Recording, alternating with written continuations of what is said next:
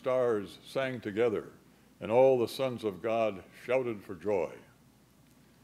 Job sees the point, and the storm in his soul is quieted. He still doesn't know, of course, why God has permitted him to be afflicted, but he does know that God, being God, must indeed have a good reason. The same goes for Christians in the puzzling passages we're thinking about. Only Christians know something that Job didn't. Christians know about the overwhelming divine love revealed in the saga of incarnation and atonement. The divine Son of God became human, suffered and died so that we human beings, we who had turned our backs upon God, could be restored to fellowship with him. God the Father, the first being of the universe, the creator of all else, loved the world so much that he was willing to allow his Son to undergo suffering, humiliation, and death. As the Heidelberg Catechism puts it, the bitterly cruel and shameful death of the cross, so that human beings could be restored to fellowship with him. God the Son was willing to undergo the suffering and pain and humiliation heaped upon him in his death on the cross, so that sinners could be once more at one with God.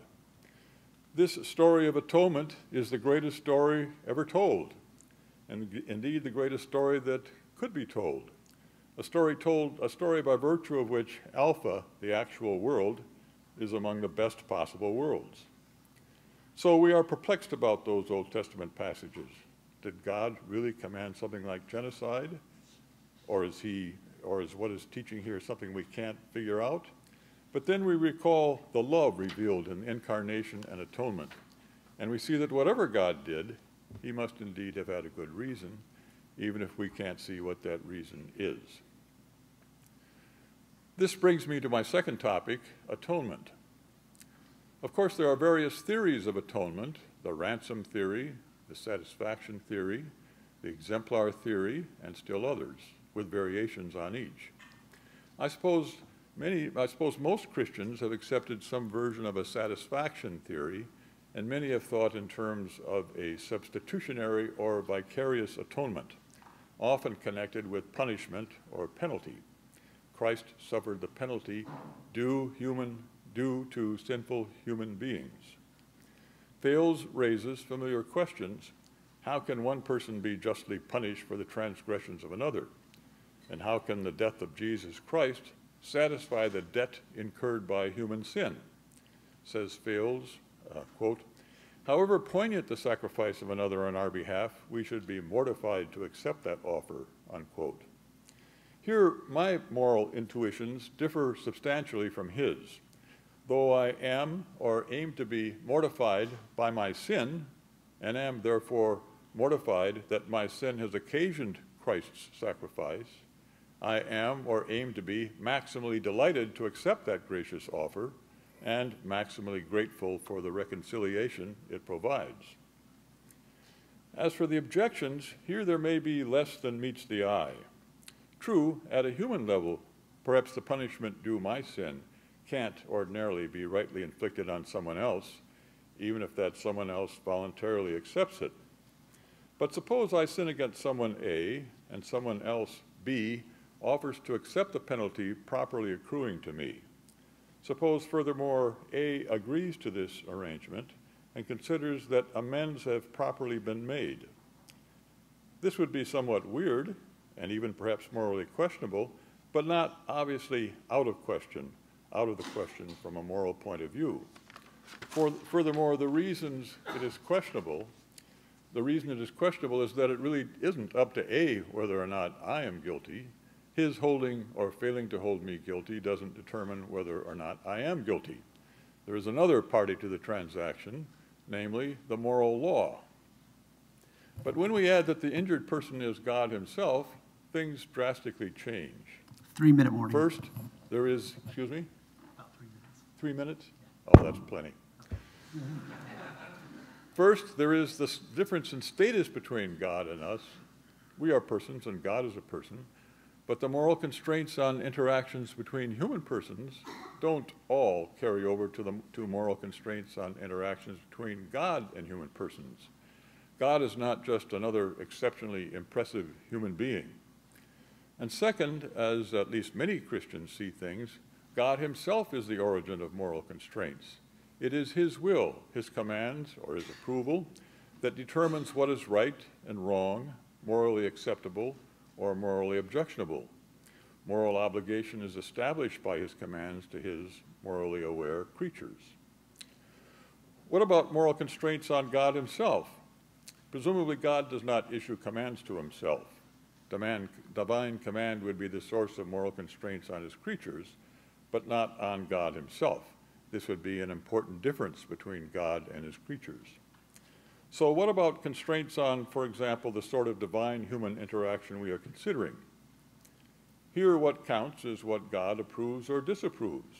If God considers human beings guilty because of the sins they commit, then human beings are indeed guilty. If God approves, as no doubt he does, of his accepting the sacrifice of his Son on the cross as a propitiation for human sin, then that arrangement is morally impeccable.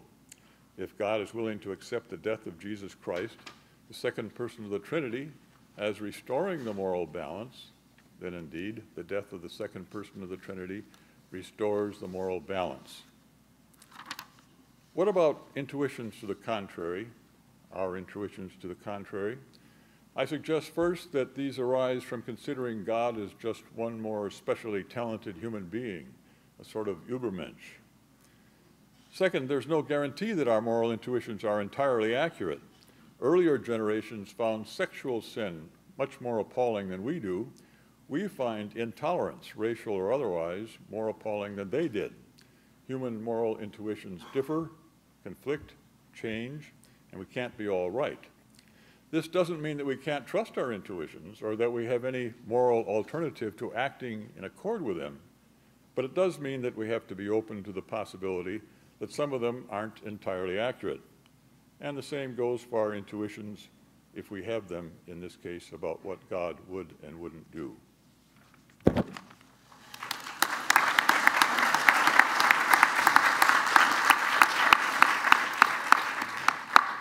Now we'll have a 5-minute reply from Professor Fales.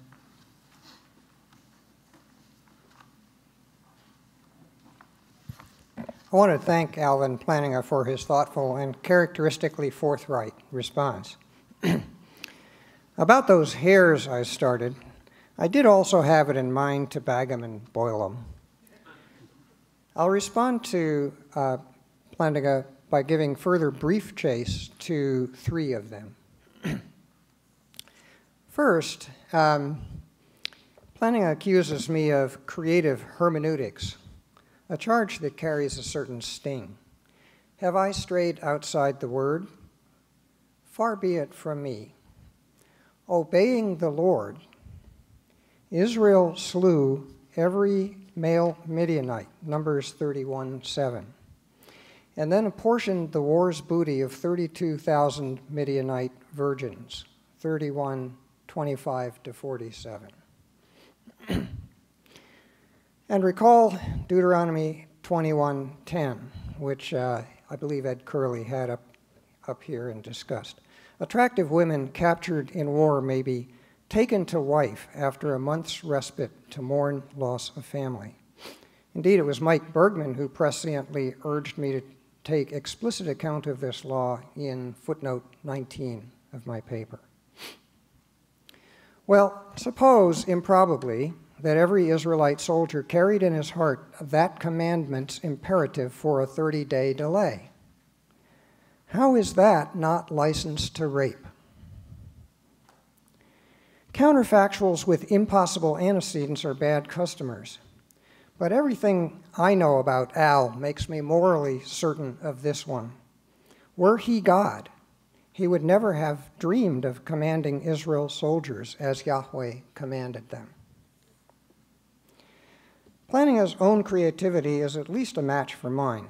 He flirts with Craig's justification for the slaughter of Canaanite children, but ignores my responses to Craig, and also the fact that an afterlife is alien to the world of the Pentateuch, and hence to Israel's understanding of the moral implications of herem. Concerning Job, He elides the fact that though Job is left in the dark, the text actually tells us what God's motive was. Because I said I would reject Old Testament morality and the Christian plan of salvation, Plantinga describes me as condemning the moral judgment of Christians. But that's not what I meant to do. Regarding the offer of salvation by the cross, I took care to assert only that I would find it morally indefensible for me to accept it. I do not pronounce this judgment on Christians, for I'm really unsure how they see the matter.